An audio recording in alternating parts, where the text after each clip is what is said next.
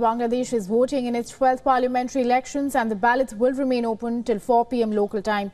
Counting will start soon after the end of the voting, with initial results expected by early Monday. And Prime Minister Sheikh Hasina voted shortly after the ballots opened at Dhaka City College polling centre.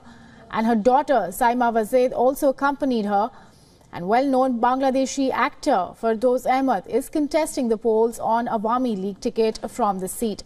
Hasina is set to get a fourth straight term in office as the main opposition party, Bangladesh Nationalist Party, is boycotting the polls.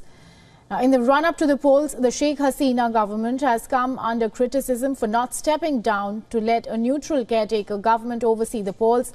And Hasina and her Awami League party maintains that free and fair polls can be conducted in the country under existing government and that there is no need for caretaker government. Now, the Bangladesh Nationalist Party has given a call for a non-cooperation, urging people to boycott the elections.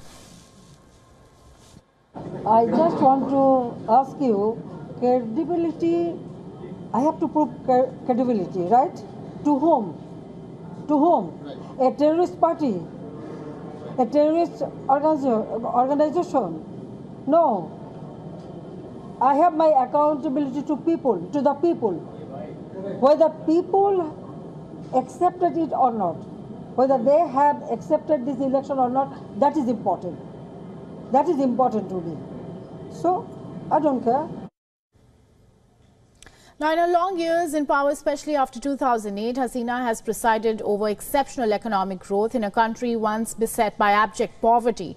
However, her government has been accused of rampant human rights abuses and a crackdown on the opposition. Violence erupted on the eve of election, with a passenger train set on fire, killing at least 4 people, and at least 14 polling centres and 2 schools in 10 districts were set on fire between Friday evening and early Saturday. Now, troops have fanned out across Bangladesh to maintain peace, while nearly 800,000 police, paramilitary and police auxiliaries will be guarding polling booths through the day. Around 25,000 opposition cadres, including BNP's entire local leadership, were arrested in the ensuing crackdown. Now, the government puts this figure at 11,000. About 120 million voters are choosing from nearly 2,000 candidates for the 300 directly elected parliamentary seats, and there are over 400 independent candidates in this race.